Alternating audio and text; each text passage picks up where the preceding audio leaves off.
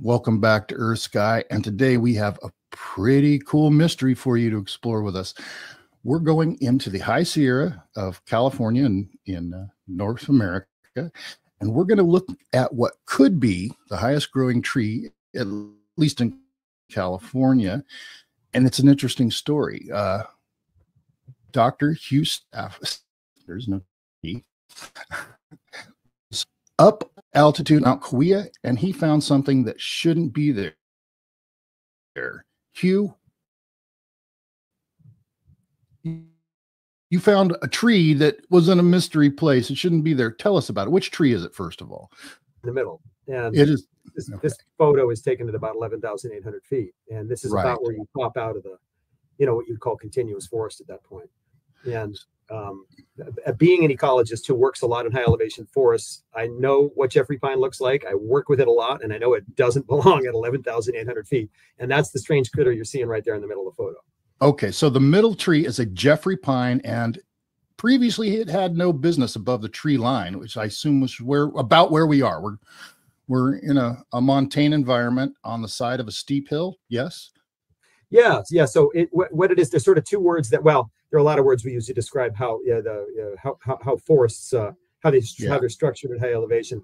We usually use the word like timberline to represent sort of where continuous forest ends, and then tree line is often where you run out of trees. Now, mind you, different researchers use slightly different terminology, but I'll use that in this presentation. Okay. So what makes this remarkable is that it's at a newly discovered height.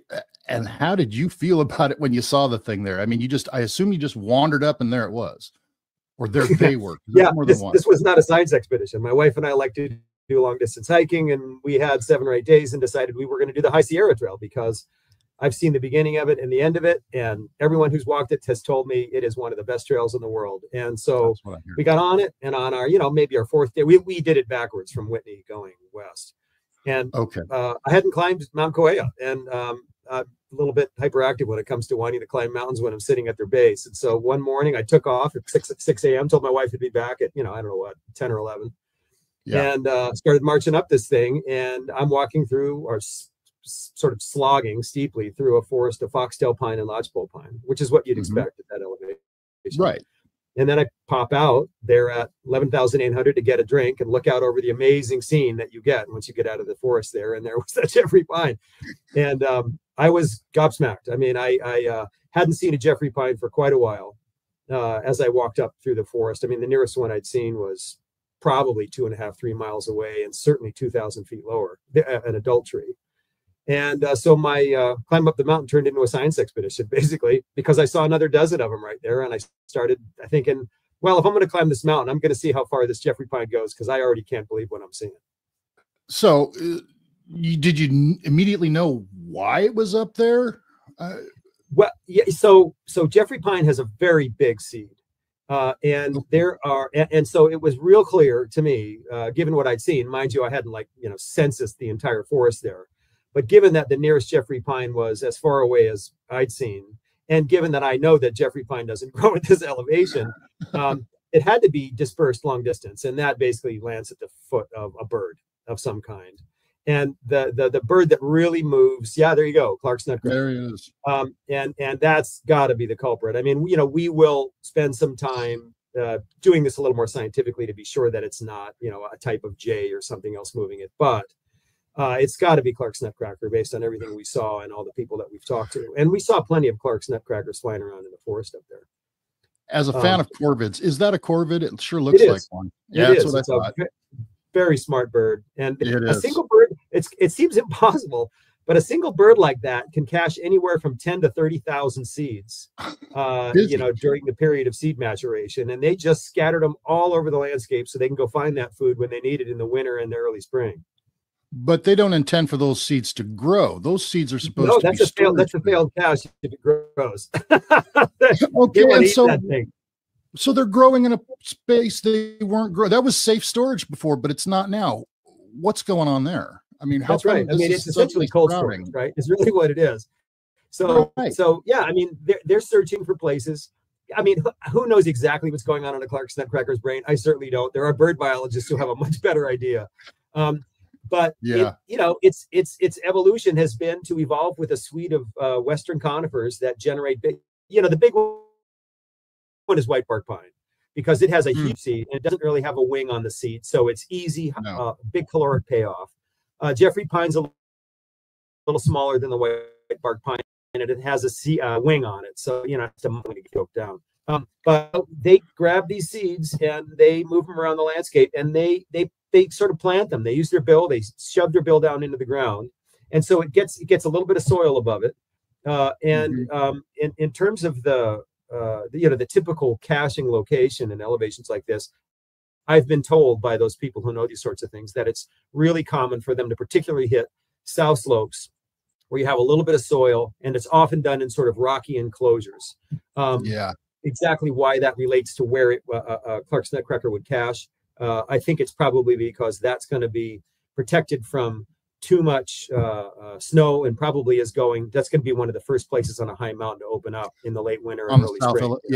On a south facing elevation, that's going to catch the first spring sun. That reminds me of we have the scrub jays down here doing exactly the same thing with the oak acorns. Anyway, specifically, what's the mechanism here? I assume the bird eats the seed survives the digestive system, or it's being hammered into the ground like you described. Are there two mechanisms here, or? Yeah, they don't. When they're caching, I mean, certainly they're eating some small portion of what they're caching, but no, they have a pouch in here, and they can hold a crazy number of seeds. I'm not going to give you a number, but when you look it up, you won't believe how high it is, because I'll get it wrong. But it's insane how many seeds they can fly around with. And then they don't swallow them, and they just basically get in their beak, and their beak is like a little hammer, like a drill seeder, just into the soil, and they'll usually cache a bunch of them. So this is why if your listeners know white bark pine, for example, if you see a white bark pine, one of the easiest ways to quickly identify it, limber pine is similar in this respect, is it looks like it's a shrub because it'll have 5 or 6 or 7 stems coming out of the ground at the same place, but those aren't the same tree. Those are all different germinates from different seeds that were cached there by a Clark's nutcracker. So this was one of the things I was told to look for by the bird biologist when we were looking at the Jeffrey pine was, are they occurring in clumps rather than just single trees? And the answer was they were. Although Jeffrey pine isn't nearly as adapted to these really high cold elevations like, say, a white bark pine would be, or a limber pine or a foxtail pine. So you're not going to see full germination of an entire cache. You're going to be lucky to get a couple of seeds that come out alive. So yeah, we describe this as a species creep. Is that a correct term to use here? And I think in this case, actually, no. I think that.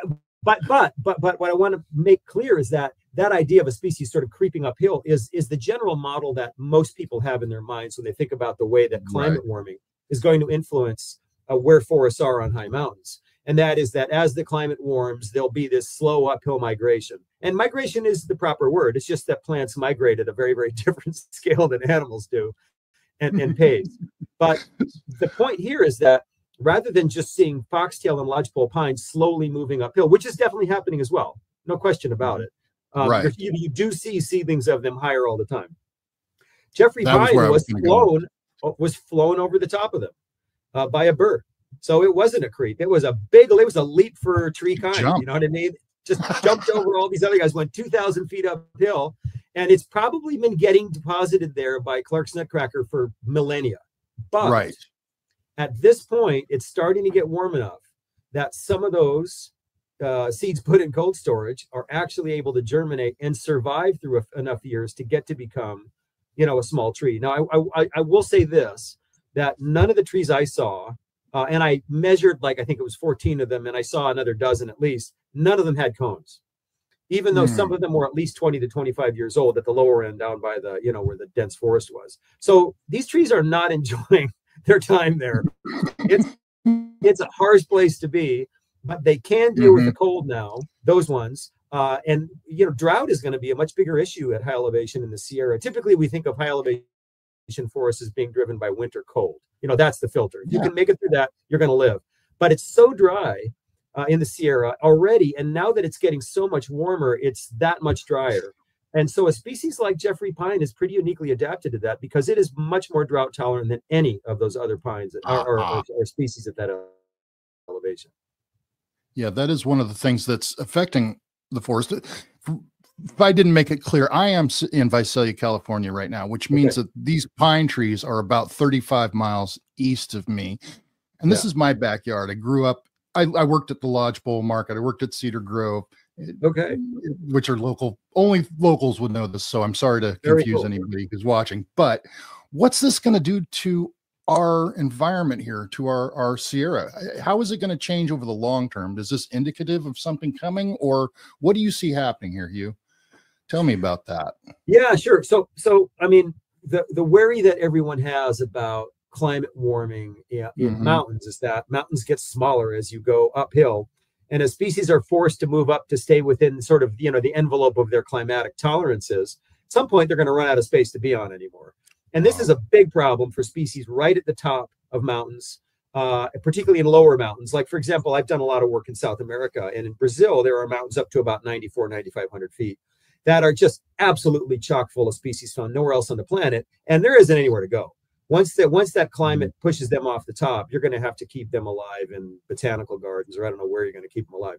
The Sierra, Southern Sierra, is much higher. There's a lot more ground there, right? Yes. But not a whole lot of soil up high, and so I think there's going to be this sort of push and pull of climate pushing everything uphill, but whether or not in the past it was cold is not going to be as much of a filter anymore as it was, and it's probably going to be more like drought. And what I think, if I were to try to project forward what might happen in this place, because a lot of other things could happen, is that right now Jeffrey pine is being moved by, let's say, Clark's nutcracker, thousands of feet uphill and many miles horizontally. And now some of those seeds are germinating. And so it's like sort of Gilligan's Island. These poor things are stranded up there above the timberline in this inhospitable environment, and they're not able to make cones yet. And the tops of most of the big ones are dead, because when they stick out of the snow, I think they freeze and they get blasted by snow blast and all this. But that window is clearly moving uphill, because as I climb that mountain, I mean, I found the highest seedling. It was almost 12,700 feet, which is just unbelievable. That's higher than any recorded tree in any formal database in California. For a Jeffrey pine, that makes absolutely no sense. But at some point, it's going to get warm enough for those trees, at the timberline to start growing cones. And then I would predict that you're going to see an explosion of Jeffrey pine all of a sudden, because you'll have, seeds right there that are able to generate a bigger forest. And so, this is decades, probably going on by the time this all plays out. But anyway, that would be, at least that's one scenario. What could happen. Sure. I have one more concern. What about the giant sequoias? What's the environment change going to do to them? I mean, they've been around for millennia. I think they could probably handle it, but I don't know. Yeah, well, that's a good question. I mean, giant sequoias in their native habitat there's a pretty well-defined set of environmental parameters in terms of climatic parameters. They're typically, not always, but often in north-facing pockets of relatively deep soil, sort of at those middle elevations, et cetera. And, there's not a whole lot of that left in the Southern Sierra that isn't already occupied by them. So I think that in terms of moving uphill easily for a species that generates that kind of biomass, I mean, it needs access to some soil and some resources. Tough to say. I mean, there are people a much better place than I am to make those sorts of predictions. I will say this. I don't think, some species are just like, wow, they're so rare, and we're really worried about keeping that genetic information around for the long haul. Giant sequoia has been planted everywhere. I mean, they're all over the place. I was in Croatia a couple years ago. Oh, giant sequoias in the botanical garden here, and in Algeria they have giant sequoias. I was working with an Algerian botany group a couple years ago. They have their giant sequoias are all dying because they're getting hit by a fungus, and they were really distraught about it. And then you realize every single country in the world has populations of giant sequoia. And I worked for the Forest Service for decades. And our foresters, I mean, they might still do this, but they used to just plant whatever they wanted, and they were planting giant sequoias everywhere. So there are forests of giant sequoia along, Highway 50 going up to Lake Tahoe, for example. So anyway, I don't mean to belittle because it is under huge threat. I mean, drought is killing them now. There's some insects that were not mortal agents before, but seem to be now. Obviously, we're starting to kill giant sequoias in fires, which is something that kind of blew my mind. So it's something to be worried about. It is. Hugh, this has been an excellent, really informative talk. I am so glad you could join us and tell us about the Jeffrey pine and It travels up the mountain, up to the, I guess we could call it a sky island, couldn't we? Yes. An island of biological, unique species. Thanks again, Hugh. And thank you, everybody who's been watching. Remember to give us a like and a subscribe. Remember, folks, it's one Earth, one sky, EarthSky.